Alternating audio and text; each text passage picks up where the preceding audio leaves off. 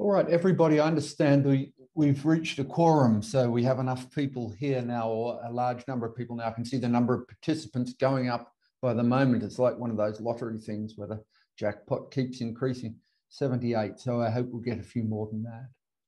In any case, welcome to this talk at BAA this month. Tonight's talk introduces us to the work of the Tracing the Past project hosted by the University of Liverpool, funded by the Arts and Humanities Research Council and directed by Alex Buchanan, whom a lot of us know, of course. I'm not going to say very much about the project work itself by way of introduction, because you're going to hear about that from the experts in a minute. But I do want to introduce our troika of speakers, and they'll be co-presenting throughout. So with that in mind, you should put your, if you don't want the pictures of the vault reconstructions to be impaired, you should put your view on a PC in the top right-hand corner into, for a technical reason, onto speak that I don't quite understand, onto speaker view, okay? That's what we're looking for, speaker view. Right, to the introductions. I'll begin with Dr. Alex Buchanan. Alex is Senior Lecturer in Archive Studies at the University of Liverpool, and she's been there for, I can't quite remember now, it'll be about 14, 15 years, I think. An architectural historian as well as an archivist. She has a vast knowledge of the early historiography of English medieval architecture.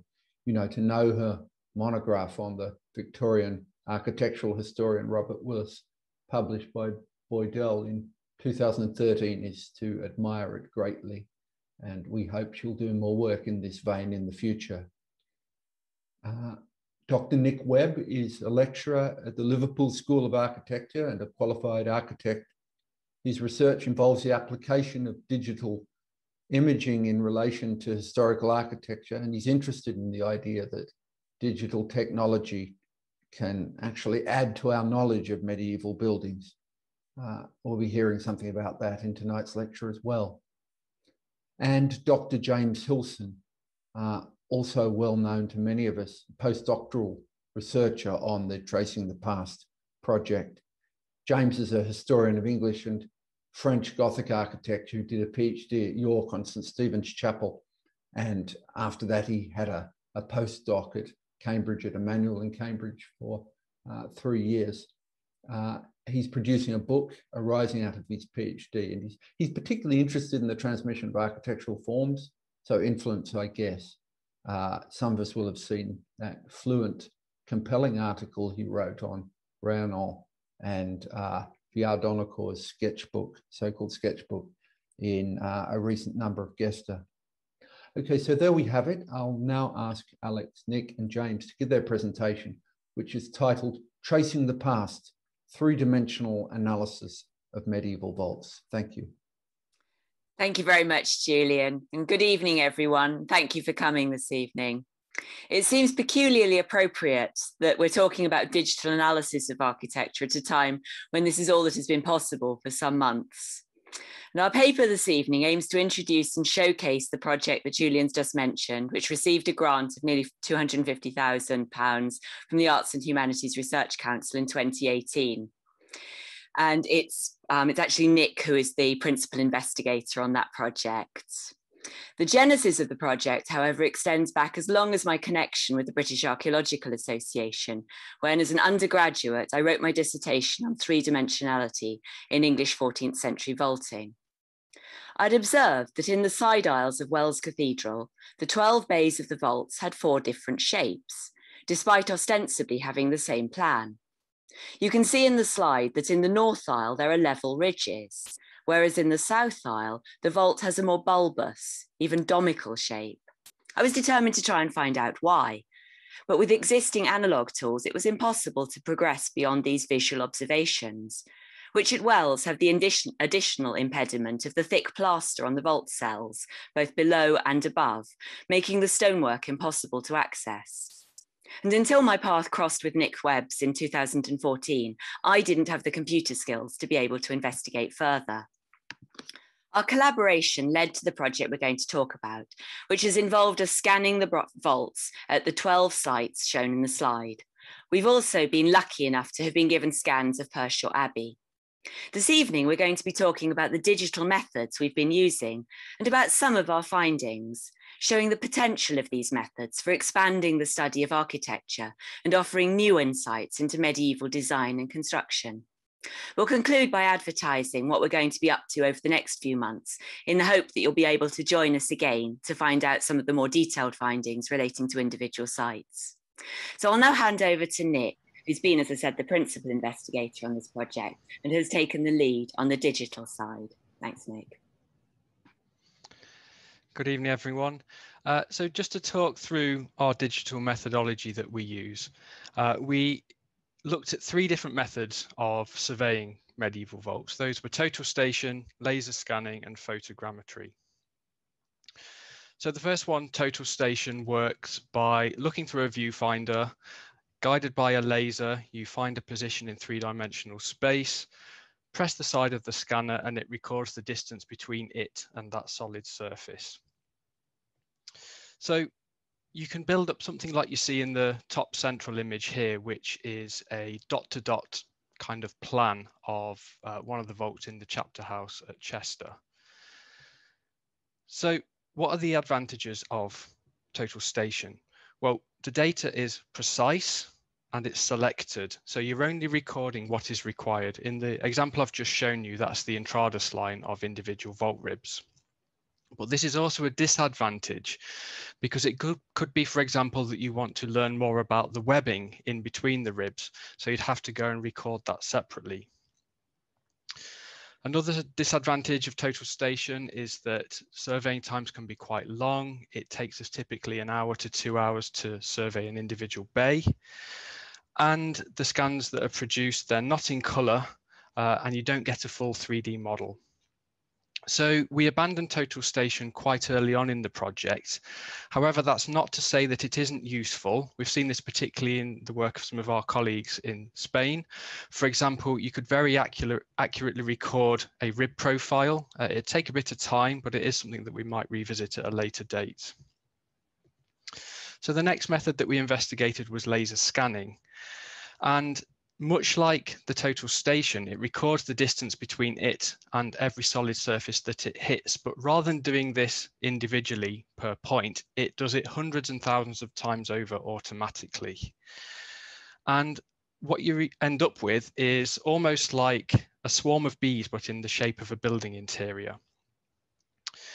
The good thing about laser scanning as well is it produces beautiful color outputs. So as part of the scan cycle, it takes a series of color photographs and convert those into a color for each individual point.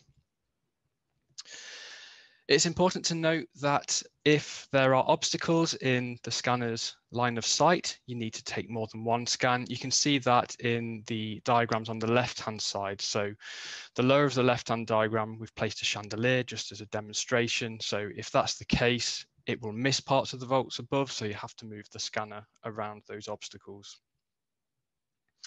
So advantages of laser scanning, again, the data is very precise. It records every single detail. So we're focusing obviously on the medieval vaults above, but at the same time, the scanner is picking up the elevations of the interiors and the floors of the interiors.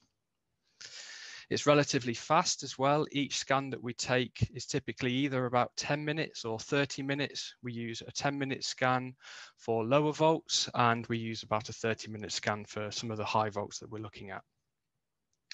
Disadvantages though, very large files, so you need a pretty powerful computer to be able to do anything with the data. Likewise, it's very expensive. The scanner's about £50,000 along with the software that you require. We can export from the data though a series of ortho photos. So this is orthographically corrected perspective images. Also, we can create mesh models. So you see examples of an ortho photo in the top center and a mesh model below that, which is basically a surface model created from the points. So it's triangulated surfaces. The final method that we investigated was photogrammetry.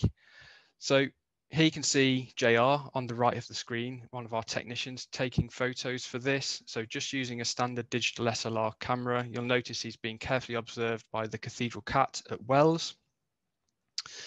So take often hundreds of photos of the target that you're interested in, then you import those photos into a clever piece of software called Agisoft Metashape. It processes the images and it can look at the perspective and work out where the image is taken from, combine these together into a 3D model, which, like laser scanning, is a point cloud. And again, like laser scanning, you can export from this ortho photos and surface mesh models.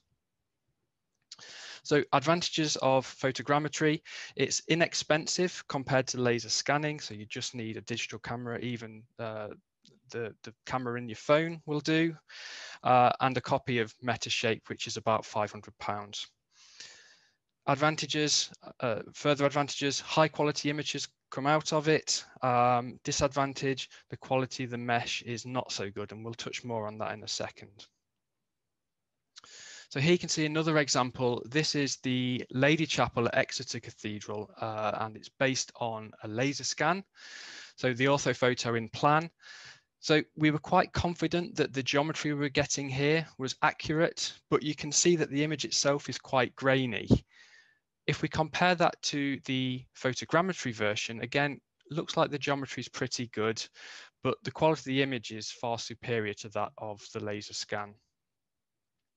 And likewise in section, we can see a similar result. So quite a grainy laser scan, but pretty good in terms of the photogrammetry. So at this stage, you're probably thinking photogrammetry is the one to move forwards with. But looking at some detailed investigations, it starts to unravel slightly. But before we come to that, let's just compare what happens when we look at the point cloud data and we take a column cut from a relatively low level, about 1 meter above ground. The left-hand side image, we can see the result of that cut taken from a laser scan, and on the right, we can see the result taken from photogrammetry. And in both cases, the result is good. And that is because with the laser scanner and a camera used for photogrammetry, we can get pretty close to this as a target because, again, it's low level, about 1 meter or so. However, when we look at the vaults high above us, about 10 meters, that's where photogrammetry starts to unravel as a method. So the left of the screen here, we can see a laser scan version of a rib cut, so a rib profile, and we're getting a pretty good result from that. But if you look at the next image along from the left, the photogrammetry result, it's a lot poorer. So again, the main reason is with photogrammetry, it helps to be close to the target that you're trying to capture. Whereas with laser scanning, even if you're relatively far away, about 10 meters, you tend to get quite good results. So because of this, we chose laser scanning as our primary method for surveying the vaults. And here's a quick video. This is at Lincoln, although it's doing something weird. Let's try again. There we go, should be working now. Yeah, this is the laser scanner at Lincoln, and you can see really simple process. It sits on the top of a tripod. It's not a problem being in the cathedral. It doesn't disrupt anybody. You just have to make sure that no one trips over the tripod, basically. And you repeat that process. So once we have the laser scans, we take a series of laser scans. We must point that out. The reason being, as we touched on earlier, it's based on line of sight. So if the scanner can't see a detail, then it won't be captured in the point cloud. So we tend to take 1 laser scan per vault bay. And because of the overlap between bays, we get a good coverage. And we can see an example of that here using different colors for point clouds in the North Choir aisle at Wells Cathedral. So we start with these individual point clouds and we have to register them to each other. So we have to make sure that they're aligned properly. And there's 2 ways we do it. In the early days, we would use targets. So we put up pieces of paper with a cross on or use a sphere. And the software can automatically recognize these and then it aligns the scans with each other. But more recently, the software has improved and it can look at individual point clouds, recognize geometry inside these buildings, and then automatically align the scans with each other. So as we've touched on before, the outputs that we get from the point cloud, the first one that we see on the right-hand side, this is another example of an ortho photo, this time in plan and section from the Lady Chapel at Ely. So that's probably the first thing we do in most cases. And then the second output that we take is the mesh models themselves. So these triangulated surface models. And you can see an example of that here.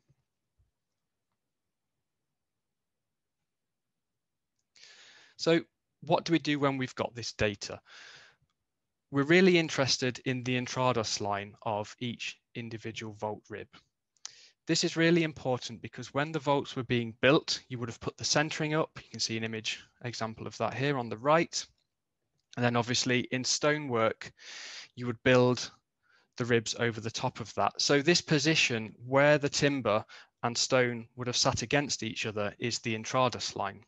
So for us, this gives us a really key insight into the geometry of how these vaults were designed and constructed. So here's just an image on the right. You can see where we've started to trace along the intrados line using 3D software called Rhinoceros. And from this, again, we can export 2D views if they're helpful. So we can do that in section and plan. But crucially, what we have here is a traced version of each individual rib. And then from that, we can start to look at some of the key geometry. So the first thing we have is the impost line. So this is the point in which the springing point of a rib appears to rest. And it's usually at abacus level, so the top of a column capital. Next, we have the springing point, which we've already alluded to. You can see that on the cross on the right-hand side of the image. So this is the point in which each vault rib starts. And that's almost always a fixed point. Next, we have the apex point. And this is notional in our case, because with many medieval vaults, the vast majority of them, they're covered by a boss stone. But using the 3D modeling software, we can extend these out and work out where the notional apex is, so where the arcs would have met each other in space. Next, we have the radius, pretty self-explanatory. And finally, we look for the center point of the arc and its relationship to the impost line. So we tend to record whether it sits on that impost line, if it's above, or if it's below. So I'll just conclude with a video, if it works. Yep, it's working, showing how we trace some of the ribs. We sometimes do it manually. This is showing how we trace each rib manually. Other times we create automatic section cuts.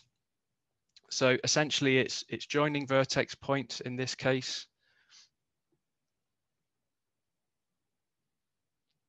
So along that intrados line of the vault rib. And a bit of a Blue Peter moment, here's several we did earlier. So you should now be able to see, so these are all the traced lines, but they're essentially snaking along. It's not true geometry. So the next thing that we need to do is highlight all of the points that make up that traced curve. And then we can run through that a best fit circle. So we're just highlighting the lines now.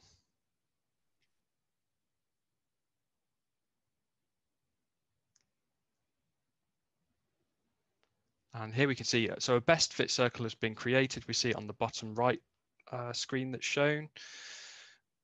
Then we trim it down. You can see the line highlighted in yellow, that's the impost level. So trim it down, neaten it up, do the same at the apex.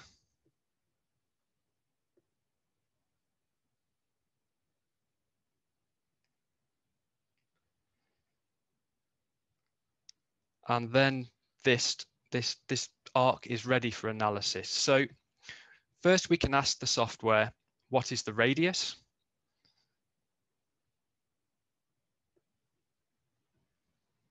So I've just highlighted that rib, and as a command, we ask the radius, as I said. It churns that out in meters. We then copy and paste that into a data table. So for all of our sites, we have these quite complex data tables which record those key pieces of geometry. So the radius, and then next we go back in and we find the arc center point in relation to the impost line. In this case at Ely, it's nearly a meter below. That's quite odd for most of our sites. And we do the same as well for the apex height. So I will just move that along now, and I'll hand back to Alex so she can tell you a little bit more about our analysis. Okay, thanks, Nick. So once we've created and processed the scans, we can start to undertake the analysis, and we can start to see patterns in the data, as we'll demonstrate in relation to Wells Cathedral. Although our research isn't primarily about the geometry of ground plans and elevations, it's worth pointing out that at some sites, like at Wells, we think that the original 12th century plan, including the transept and the two westernmost bays of the side aisles, was laid out in a modular system, which continued to be used in the 14th century eastern extension, as you can see on the slide. The same modules are found in different combinations in the 12th century transepts and further east. Perhaps not surprisingly, as the 14th century builders retained the first two bays of the eastern arm.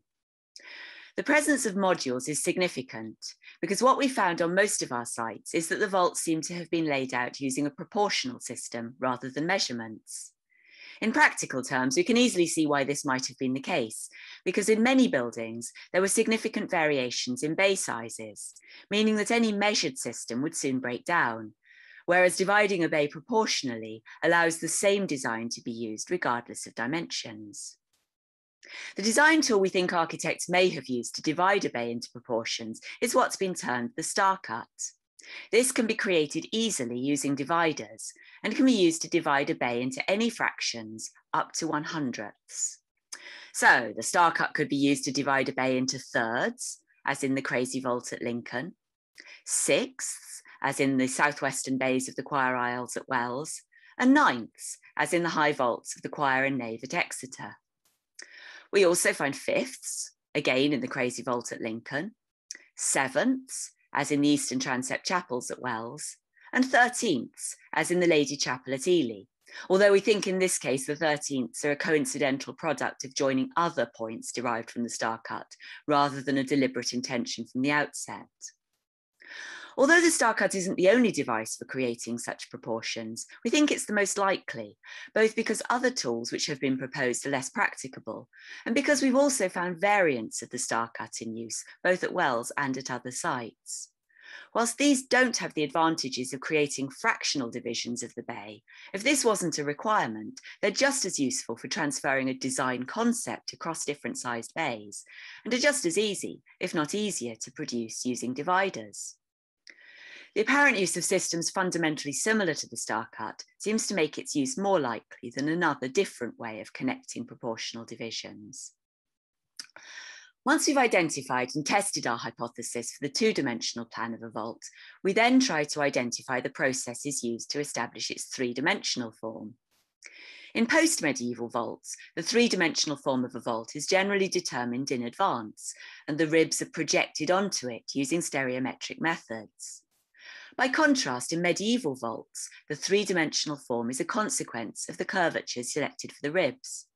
This had been the hypothesis formed by Robert Willis way back in 1841, which our research has been able to test. Since Willis's date, it has been suggested that medieval vaulting followed a trajectory towards standardization of rib curvatures, with the normative rib being a semicircular diagonal. This, however, has not been our finding. Instead, we found that most vaults in England have ribs with a range of curvatures, which we believe were selected using a range of basic geometrical processes. Excluding ribs with more than one arc, these processes can be classified as following a chord method or a fixed radius method. So in order to investigate the rib curvatures, we create the sort of tables of dimensions that Nick has already shown, drawn from the wireframe models. And as a reminder, the key measurements are the height of the springing point, the height of the apex of the vault, the radius of each rib, and the distance of the center of the arc from the impost level. In general, our findings suggest that medieval architects considered that an arch should ideally have its center on the level of the impost line. And therefore, if any rib has this property, we feel it may be generative. Architects seem to have proceeded from fixed points, upon which the choice of method for selecting rib curvatures depended. The vaults in the lower levels of the East End at Wells all have arcs with a single centre.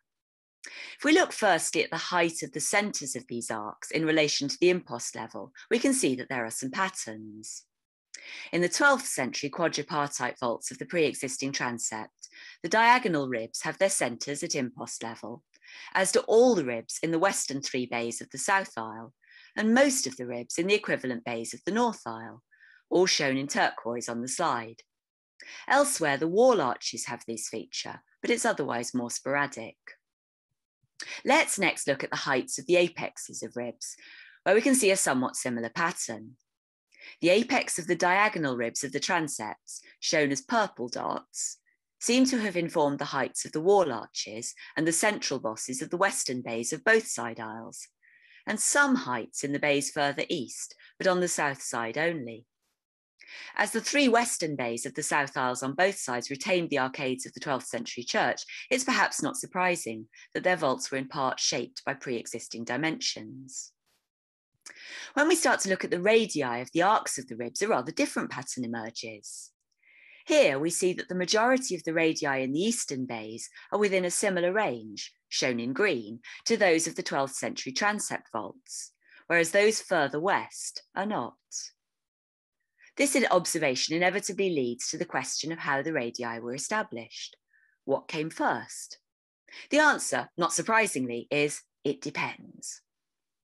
When deciding how to turn a 2-dimensional plan into a 3-dimensional vault, we believe that a medieval designer identified what points he wanted to regard as fixed. Although informed by the pre-existing architecture, this was a choice made by the designer, probably with an understanding of the effect these choices would have on the architectural outcome. In most cases, the springing point was a given, and the impost level was determined by the springing point, although it could be disregarded. The apex could be fixed by reference to pre-existing heights, but usually offered a range of possibilities, provided that wall arches rose higher than any pre-existing window heads, and nothing rose higher than could be accommodated by any pre-existing or intended roof.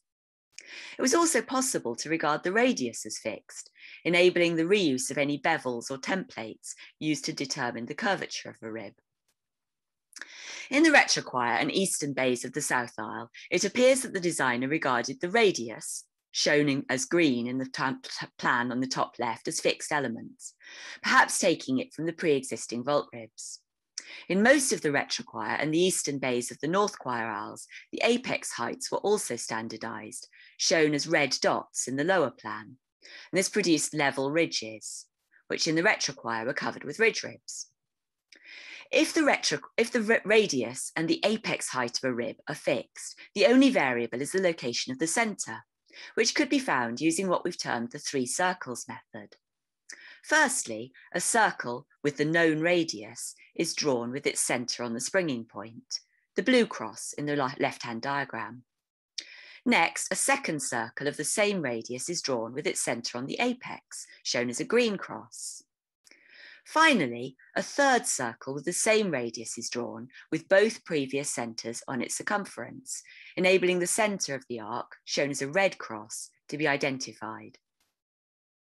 If the radius is not fixed, another method for identifying the location of an unknown centre is what we've called the two-chord method. This is based on the principle that the radius and centre of a circle can be found when 3 points on that circle's circumference are known. We've not found this method used quite in this way at Wells, although the principle may have informed the method used in the high vault of the choir.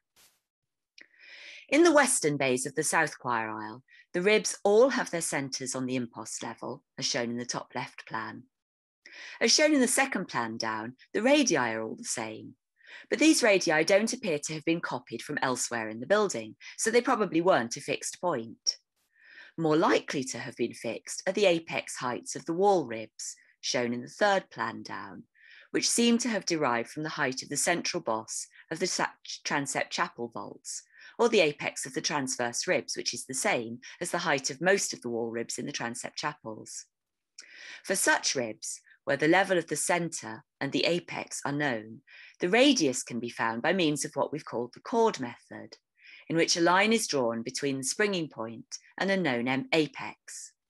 If a second line is drawn as a perpendicular bisector of the first line, the point at which it intersects with the impost line is the centre, and the radius is the distance between this and the springing point, or this and the apex.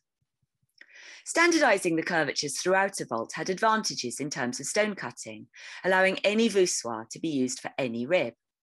In these bays, the tiercerons have their centre on the impost and use the same radius as the bounding ribs.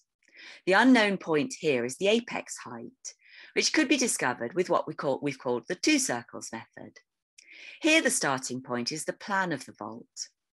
A circle with the known radius is drawn with its centre at the springing point. The intersection between the circumference of this circle and the impost line becomes the centre for a second circle with the same radius, which represents the curvature of the rib. Its apex is found by drawing a perpendicular upwards from the end of the rib on plan until it intersects with the second circle. Fixing the radius rather than the height here results in a vault whose centre is higher than the transverse arches, the Bombay form I'd initially identified as being different from the level ridges of the northeastern bays. Once we've hypothesized the process for deriving the three-dimensional form of the vault, we then compare the hypothetical model with the traced model to check their congruence. And as you can see here, they're pretty close. We're quite pleased with this one. I'll now hand over to James, who'll look in more detail at what our methods can tell us about construction. Okay. Excellent, thank you very much. Building a vault is not an easy task, and studying its construction process may perhaps be harder still. Though there is some variation from site to site, the structure of a ribbed vault is generally fairly similar, or so we assume. Spanning the gap between the two outer walls, the basic framework of the vault is provided by the network of ribs, usually consisting of finely carved moulded stones. Atop this framework is a layer of stone called the webbing, filling the gaps between the ribs.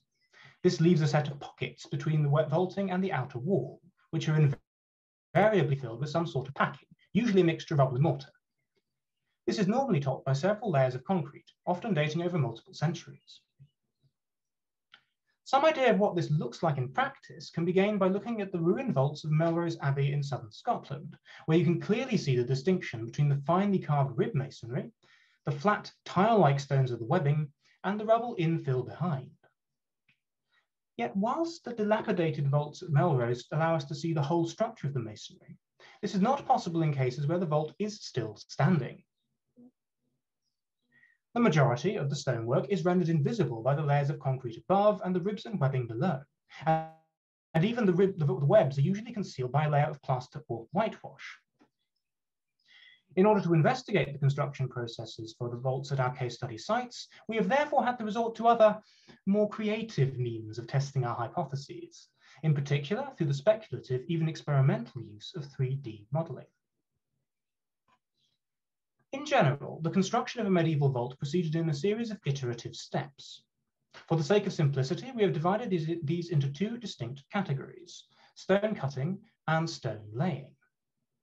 This is somewhat justified by the clear separation between these two tasks within medieval financial accounts, fabric accounts specifically, as stone cutting was generally the province of the masons, whereas stone laying was largely carried out by labourers or dedicated stone layers, though how specialised the latter really were is a matter for conjecture. Whereas the cutting of square stone blocks for walls and other purposes was a relatively straightforward process, vaults presented a number of more complex problems for masons, especially with the ribs. Each rib was conceived as the projection of a two-dimensional moulding profile along a two-dimensional curve, with the resulting three-dimensional arc being subsequently divided up into three types of stones: tas de charge blocks at the base, voussoirs in the middle, and bosses at the apex. By building digital models of the cutting processes for these different stones within a specific vault, we have been able to test a variety of different methods and see whether or not they allow us to reproduce our scanned data.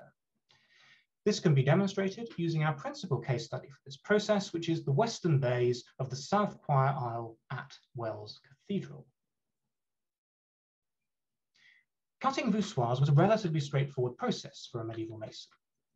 The curvature and the angles of the joints were set out using a bevel, a sort of mason square with a curved edge representing the appropriate radius for the rib, which you can see here in stage 2.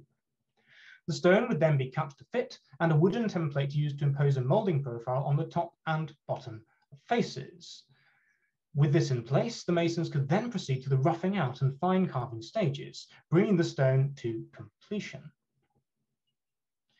The bases of the ribs, however, presented a more complex problem, as they marked the intersection of multiple rib profiles within a single location. For some early vaults, such as those in the West Range at Norton Priory, shown here, this was handled through a system of abutting stones, an insight for which we have to thank Stuart Harrison in particular. Yet as rib profiles became more complex and their number within a single vault started to multiply, masons instead began to combine their curvatures within a single block bonded directly into the wall behind. These tadochage blocks represented highly complex geometrical problems in their own right, requiring careful coordination of both the vault plan and the curvatures of the individual ribs to make them work. This is exemplified by a drawing which the architectural historian Robert Willis made of the upper face of a tadochage stone from Southwark Cathedral, then in the process of reconstruction. It shows the markings of several moulding profiles on the surface of the stone, as well as the angles of the ribs, but the most important part is this critical point shown here, which represents the corner of the bay. It was around this point that the entire setting out process for a tadochage stone appears to have revolved, something which we have attempted to demonstrate through our 3D models. In the southwest choir aisle at Wells, the tadochage are divided into 2 levels: a lower block with a horizontal cut on its upper face, and an upper block with radial cuts connecting to the voussoirs above. Starting with the bottom face of the lower block, the corner point, which is alpha on this diagram, would be used to set out the angles of the ribs and the positions of the profiles in accordance with the bay plan. And looking through here, you can see moving from stage 1, they define the corner, stage 2, they define the edges of the profiles, and then in stage 3, they impose the profiles on the surface. Now, the plan of the vault would normally be set out on a 1:1 scale, usually with lines incised into some kind of floor surface. This is exemplified by the tracing floor at Wells, which still features the plan of a vault for the nearby 15th century cloister. This plan depicts the angles, curvature, and specific springing points for each individual rib, providing all of the information necessary for a tadochage to be set out. Something similar would also take place on the top face of the block. Vertical lines would be used to align the geometry of the ribs correctly with that on the bottom, and the 2-dimensional geometry of the rib curvature will be used to locate the positions of the profiles on the horizontal cut. And you can see this here, it happened in stage 5, which represents a flat 2-dimensional drawing of the rib curvature. That is used to define a series of heights and points, which are then imposed onto the block in stage 6, allowing the profiles to be located. Good. So the curvature of each rib would then be added using a bevel, following a process similar to that of the voussoirs until the stone was completed. For the upper stones of the tadochage, the first stage would be to transfer the geometry of the top face of the lower stone onto the bottom face of the upper stone. Vertical lines would again be used to align the top and bottom faces, with the geometry of the ribs being used to define a circle delimiting the boundaries of the top face, allowing the curvature of each rib to be cut in. A bevel would then be used to define the upper joints of each rib in turn, providing the faces necessary for setting out the rib profiles, as you can see here, happening stage by stage. Defining geometry at the back to allow you to locate a bevel, using the bevel to define angles, and then on those angles placing your rib profiles, getting you up to stage 10. And finally, with this all completed, the stone would be cut to shape, using the same roughing out and fine carving process that we discussed previously for both the lower stone and for the voussoirs. By far the most complex element of stone cutting was the bosses, and not just for their often impressive sculptural effects. I apologize for the pun, by the way. Each boss was the result of the convergence of multiple ribs from several different angles, requiring great care to be taken to ensure that the geometry and profile of each rib matched. The top and bottom faces of a boss would be relatively straightforward to set out, requiring only the information provided by the vault plan.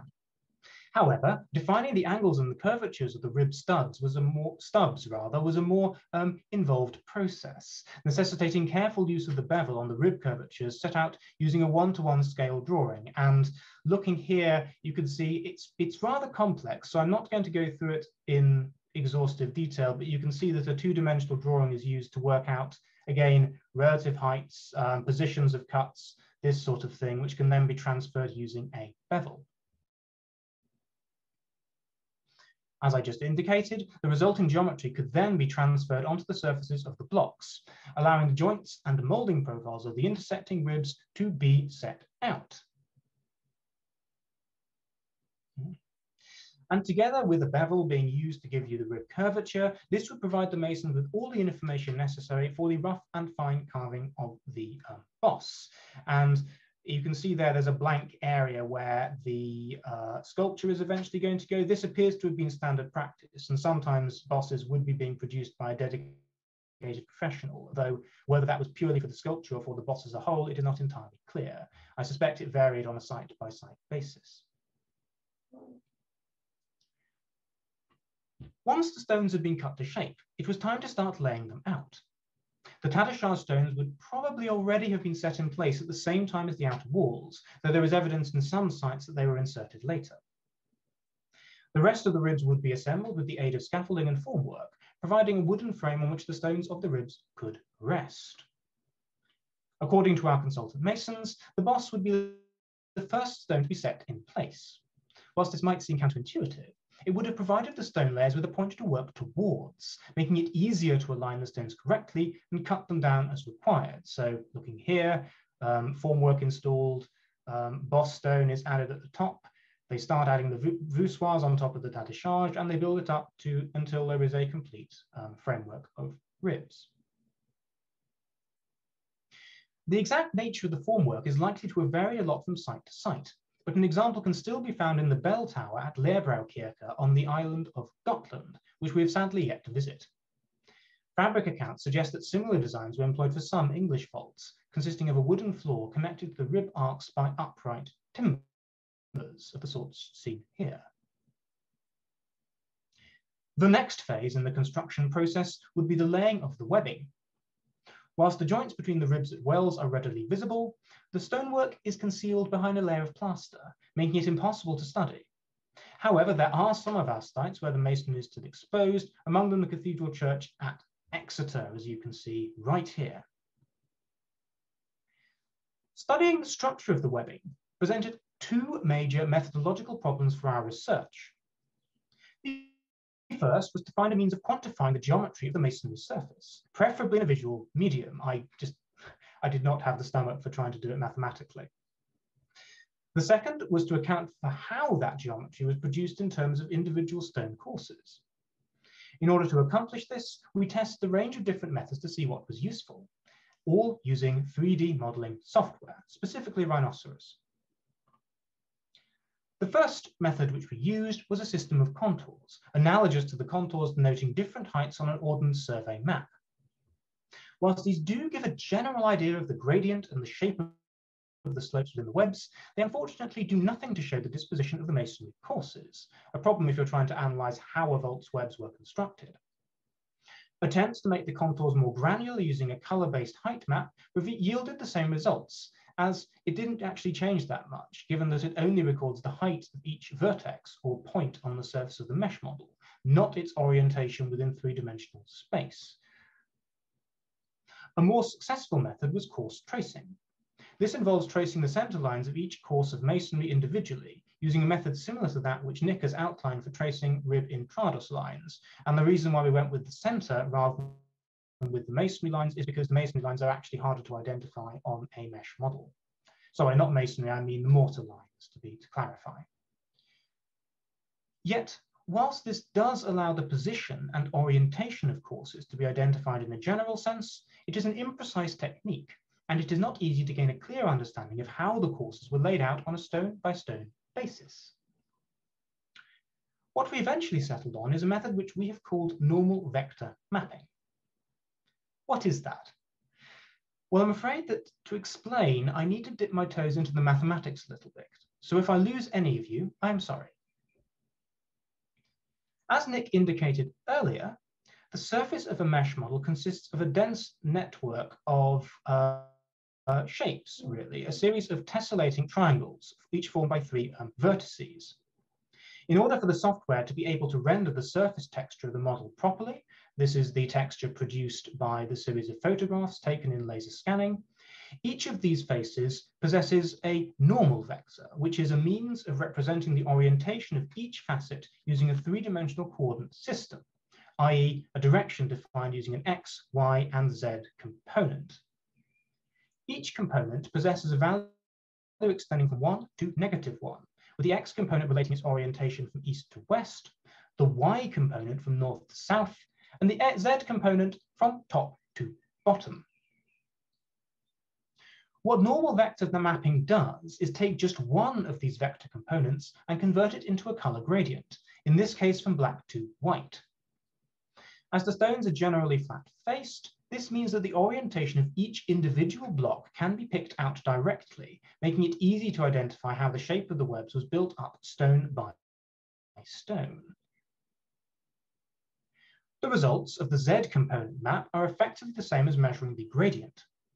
This makes it easy to identify the general shapes of the coursing, as well as to get a real sense for how the curvature is changing over the surface of the webs as they rise from bottom to top. By looking at the X and Y components, however, we can get a more precise sense of what is going on in the individual courses. In the X component map shown here on the right, the longitudinal tunnel is mostly solid white, indicating that it is a fairly continuous tunnel where the stones do not rotate much towards the east or west. The only exception is at the base of the webs, where a darker color indicates that the stones start to turn outwards a little bit. In the transverse tunnel, by contrast, we would expect a transition from black to white, which is exactly what we get, with the dark color suggesting a very steep gradient for the webs. However, the webs adjoining the north and south windows are noticeably different, with a far lighter gradient than their fellows. The reasons for this can be seen in the Y component map. Whilst we would expect the transverse tunnel to be largely white in this case, the outer webs are significantly darker than the inner ones, especially those adjoining the windows. This suggests that the lower courses of masonry in these webs are turned towards the north or south, the angle of the courses changing with each successive layer. The results of this can be seen directly on the model, where the webbing has a slightly twisted appearance, a phenomenon that is known as plowsharing. The reason for this is the difference in curvature between the two ribs which are defining the boundaries of the web, as can be seen here. And this is, let's see, how best to interpret this. If we start on the top left of the left diagram, that is a depiction of the curvatures of the wall rib, which is rib DG. And you can see that ties up with the plan immediately to the quarter plan, rather, immediately to the right of that. And DR, which is the next tierceron in from that particular one. And you can see there the curvatures of those two are extremely different, DG being governed much more strongly by the clerestory window. Given how disparate they are, you can see why the courses would have to twist in order to move from one to the next. And you can see that in the course tracing in the plan on the right. The same process is also happening in other examples. You can see that in Web P there to a lesser extent, but by Web Q and Web R, they're starting to even out a little bit more. And in Webs S and T, they are much more what you would expect intuitively in this case. So normal vector mapping allows us to show how this was achieved on a stone-by-stone basis, building up course by course until the whole web was completed. And as a coder, I'd like to say that this technique is particularly useful for studying some of the more complex examples of webbing we have found. And I will just leave you on this particular slide of the nave aisles at Tewkesbury Abbey, where the normal vector map reveals the changing curvatures of the individual courses which form the cambered surface of the outer webs. They don't quite bulge outwards, but they do have quite a complex three-dimensional curvature that's been revealed by this almost sort of it's almost fabric-like, really, series of different types of layered courses at different angles. More on that in another paper. So with my bit done, I'm going to turn over to Alex for some concluding remarks. Thanks, James. So we hope this brief overview has given you a taste of the sort of questions we've been asking and the sort of findings we've made over the course of our projects. Although we've undertaken some analysis of all our sites, we're still very much at the beginning and probably have years of work ahead of us examining them in greater detail.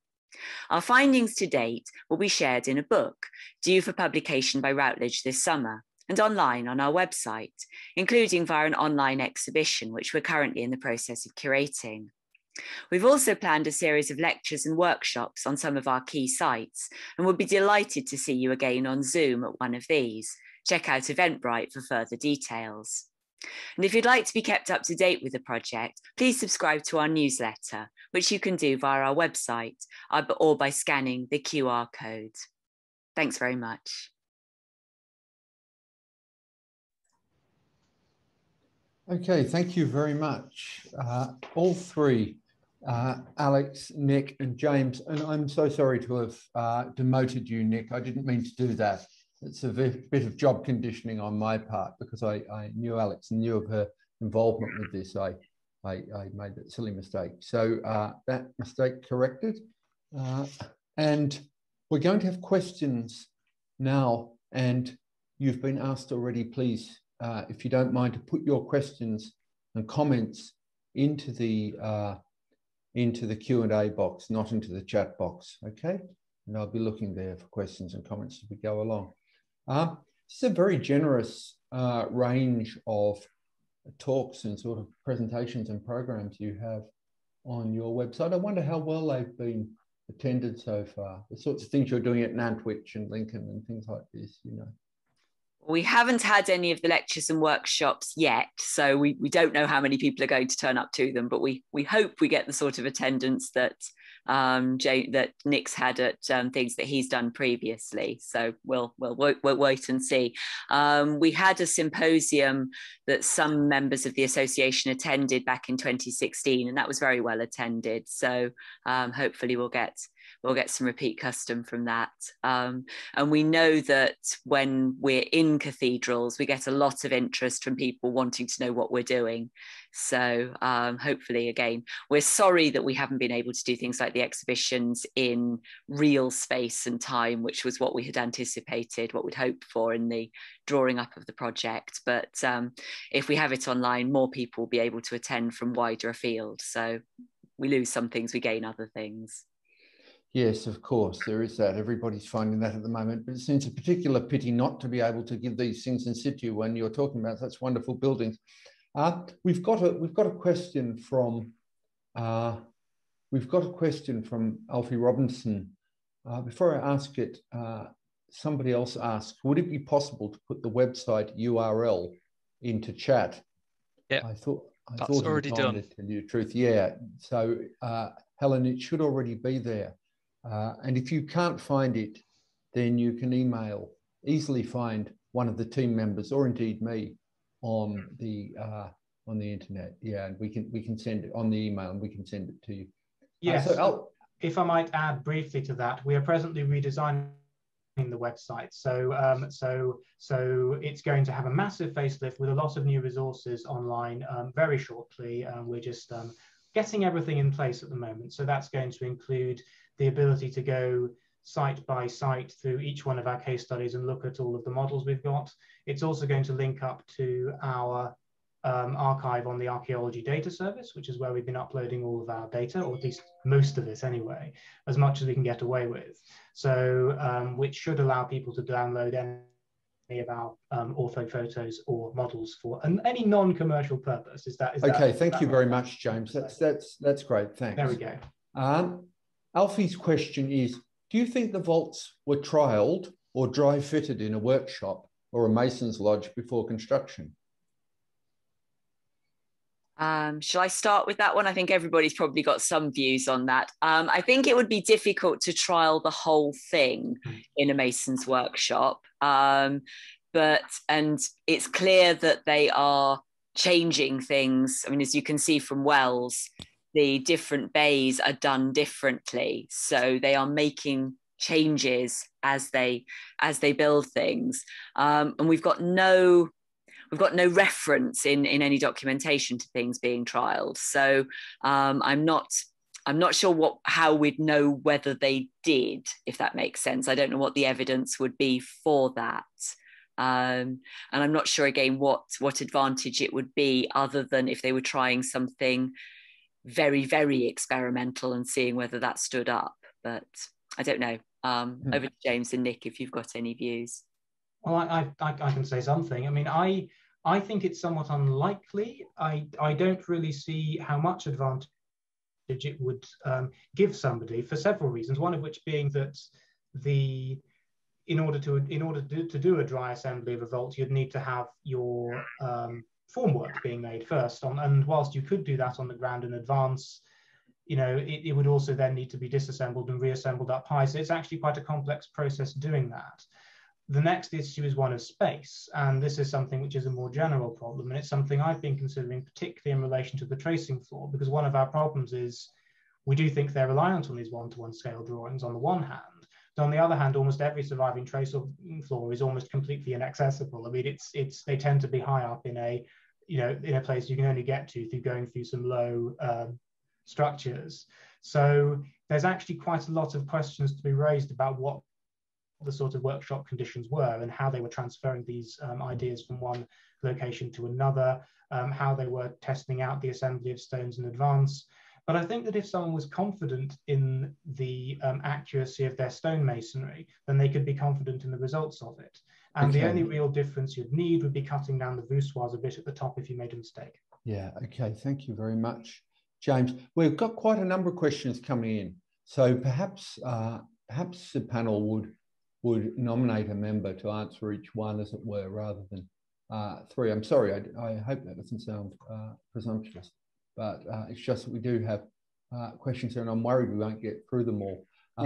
Yes, it's always a sign of a stimulating talk. Of course, one gets a lot of questions. Well, we can answer Bob straight away. The 3D models on Sketchfab are already up on Sketchfab, so okay. Look at that. So that's good to know. Jenny Alexander asks, your very precise measuring is giving us so much information. Can you comment on the accuracy of cutting by the masons? What margin of error they were working to? Nick? I think the answer probably is that it depends on the site. Jenny probably knows already. At Lincoln, we've found that the high volts there, particularly St. Hugh's Choir, are incredibly accurate. We normally work to about 100 millimeters. So if we think a radius, for example, is part of a set, if it's 100 millimeters out of a particular figure, then we think it could be an intentional different design decision. But Lincoln, very accurate. Places like Chester in the Lady Chapel and the Chapter House, though, they are snaking all over the place and a lot harder to analyze. Yeah, I think that's all I'll say for now. Okay, and just to add to, before we go to the next question, this is just a comment that doesn't require an answer. Jenny adds that the sections of King's College Chapel conoids have assembly marks which suggest they were dry assembling by the 16th century. Okay, so John Goodall says, thank you for a super talk. Does the creation of penetrated barrel vaults require particular distortions in the laying out geometries you have described? I can repeat that. Want to answer that? Sorry? Does anybody want to answer that one particularly? I can have a go. So does the creation of penetrated barrel vaults require particular distortions for laying out the geometries you have described? I think that it depends what you mean by penetrated barrel vaults. If you're referring to the sorts of rib vaults which we've been using today, which have a longitudinal and a transverse tunnel interpenetrate, then the distortions are not really the issue. Because what matters is the framework of ribs that you set out. And once you have that framework of ribs, you then have you then have your webbing that you insert on top of that. And usually that will correspond to the curvatures of those ribs, which are the defining aspects of the geometry. Sometimes it will not. And there are particular cases, such as the aisle at Tewkesbury, where the webbing is actually has a degree of curvature which is independent from those of the ribs, bulging out slightly, this sort of thing. So it really does depend, but I think seeing it as distortions is perhaps not the best way of framing the discussion, because that implies there's some kind of ideal sort of vault form which they're trying to achieve, and I don't think that's how the design or construction process operates. They don't see it as distortions, it just is the process of doing it. Okay, thank you. Thank you very much, James. And John also says, and do you have a medieval illustration of a boss being placed first? That's obviously an interesting point. I'm not aware of any medieval illustration of even vaults being placed, to be honest, not at least, but Alex may know more. No, I can't. The idea that this should happen that way round, we've seen in the chat room, somebody's mentioning Peter Dare, who built vaults in Australia. And he said, so he's a mason who's done this, and he said that's the way they would always do it. And once we started to think about that, it solved a lot of other problems. So that's why we think that the way that it was being done with modern vaults probably works for the Middle Ages, but no, we haven't got any, as far as I'm aware, we haven't got any contemporary evidence of this. Okay, thanks very much, Alex. So David Fogden asks, the arch shapes of windows enable historians to date the windows. Have you found similar clues among the shapes of vaulting? Not as clearly as tracery, no. If you were dating vaulting from a form, I think you'd be more likely to use the moulding profiles. But we have found some patterns, shall we say, that, for example, the idea that a ridge rib should be horizontal is an idea that seems to develop. It's not there from the start. So we do see some sort of big patterns, but not something where you'd be able to say, oh, that vault clearly looks 1230 or something like that. Thank you. Robert Shepherd says, fascinating. How much distortion do you find? This may be following on from an answer given before. How much distortion do you find in vaults? And can you distinguish post-construction distortion from inaccuracy in construction? This is one of the problems that we're forever challenging ourselves with, and we want to go and look at one of the next buildings on our wish list is Beverley Minster, where we know there's a lot of distortion, and we think we could use that as quite an interesting test case for somewhere where we know there's distortion and model that against buildings where we're less sure there's distortion. At Wells, the southeast choir aisles, the three bays of the East End, are very much more distorted than some of the others. And some of that could be post-construction distortion because there are some iron tie beams that have been put in. So clearly at some point somebody worried, but it's difficult to tell. Where you can see, where you've got no plaster on the masonry and you can see cracks and gaps, then you've clearly got distortion. So it's an interesting challenge, but we found so far less than we would expect, we think. One of the things we've looked for is whether any of the walls are out of vertical, because if the vault is kind of going outwards like that, the walls are going to start going like that. And in British English thick wall construction, we're not finding that. So I think it would be more of a problem for our continental counterparts than it is for us. But it's something we're always alert to. Generally, if there's an oddity in the ground plan, which is visible from our top-down ortho photos we produce, then there is something odd about the way the ribs have been set out or something like that. So you can usually tell from other factors. Okay, thank you, James. That's interesting. Thank you, Alex. Bob Marshall, we've already had the information there. An anonymous attendee asks, says the practicalities of web construction are very interesting. Were the webs built from scaffolding below the ribs or from above? So that's a question about centering, etc. Yeah. I am not sure. I think you'd have to ask someone who was more of a specialist on scaffolding and formwork, and it's almost sort of good luck finding them, really. It's not something we know that much about, but I suspect you would have to stand above the vault. And what we do have is the fabric accounts for Westminster Abbey do include a quite precise description of a vault as it's taken down. And that gives you information that they have a floor above it, they have a floor below it, they also have winches on that particular one. And this is 15th century, if I recall correctly. So they've got sort of very large scale sort of ginnies and other machines to help pull things up to that level.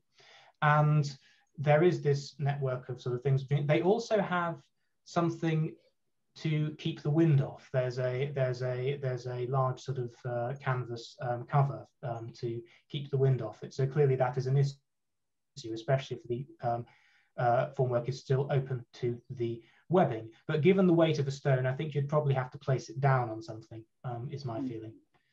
And what we surmise of the way that the centering is formed with all the forest of poles, I think it would be very difficult to do anything from underneath. I think it would have to be done from above. Thank you very much. Tom Nixon asks, have you been able to link particular techniques or preferences to architects or workshops of different sites? Or do you think the conditions of the sites determine choices more than anything else? I think if I could pick up on that one, I would say not yet. I think that's one of the next steps we need to take to investigate that, is all these different geometrical methods that we've identified. We now need to categorize and see if there are patterns that emerge across, well, first at individual sites and then comparisons to other sites. Although we do see some design choices being made, and the example of Wells, the choir aisles there, is probably the one that we keep coming back to all the time because it's so it's just so easy to see. In the Southwest, a definite design decision has been taken to do something different compared to the other three sets of aisles. So yeah, more work to do, I think. Thank you very much, Nick. And I saw too late, great voice of mine, that Tom Nixon follows that up by saying, I should clarify that my question relates to construction and setting out techniques rather than vault patterns or rib profiles. Okay, so just to make that clarification. Well, for construction setting out techniques, yes, I'm not sure how much you could say. One thing that I think the critical difficulty with that is the only thing you can study in most cases is the ribs. And in order to actually do a really detailed study of the stonemason, you would have to do, in practice, detailed photogrammetry of the ribs at high up, possibly using drone surveys. And that's an option which Nick has certainly been considering and sounds rather exciting. But it's actually very difficult to do that with the sort of data that we have. I can only do the normal vector analysis for web surfaces where the webs are actually visible. And if they are concealed by plaster, it is not possible to do so. So at present, we do not have a large enough sample size to make any decisive interpretations of that, shall we just say. And I'm not sure it's necessarily going to be possible to do that within English medieval vaults, because so many of them are so wonderfully plastered to protect them. Okay, thank you very much, James. Brian Ferrimond asks, are all the rib curves you have investigated arcs of circles? The vast majority, yes. I mean, it's still arcs of circles, but we do get multiple centered arcs. The only exception I can think of, if you exclude ridge ribs, which tend to be straight, are sometimes around window tracery. You sometimes get a different pattern emerging, but the main answer really is no. That would be my conclusion. Don't know about you guys. Well, the only thing I will say is that when it gets to lieuns, it is not. We've had some difficulties because there. So, for example, the ridge rib. Well, it's not lieuns, but the ridge rib at St Hugh's Choir is a series of little sort of curves going down the length of it, and some early ridge ribs are like that. Some late ones too, but it tends to be earlier.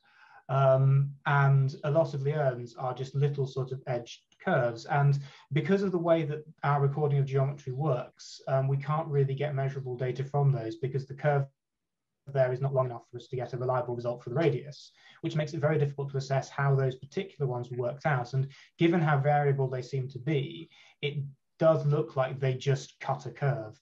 And they relied on, you know, a mason just eyeing it and saying, well, I know what this needs to be. It's possible they had a template for those too, but it's not clear how those particular ones were realized. So in some cases, it's possible a more ad hoc approach was used, but it would only be for very small lengths of rib. Thank you very much, James. Someone has birds tweeting away in the background. It's very nice. Okay, so there's just a couple more comments now that I see that we haven't. Jenny Alexander again said, thanks, Nick. That comment on the Lincoln Crazy Volt's really valuable. I can't remember quite what that refers to, but she also says, which people may find interesting, that Guédelon in France have found that to be true as well at their castle vaults. So I don't know if that requires any comment. And that is all we have at the moment, and there are no more questions coming in.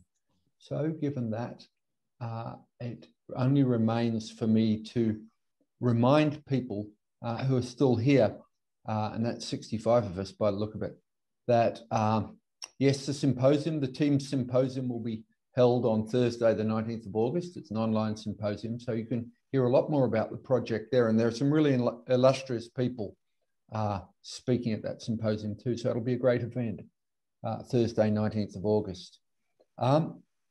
Remember too, if you will, that our next talk is on Wednesday, the 5th of May, and it's Rachel Delman, Dr. Rachel Delman, University of York, on her title is Women and the Built Environment in Late Medieval Scotland. So it's a patronage and cultural history topic. Okay, so with that, I just remains really to thank Nick, Alex, and James for giving us their time and giving us such a lot to think about with reference to these wonderful buildings. And yeah, to wish everybody a safe and cheerful time until we meet again. Okay, thank you very much, everyone.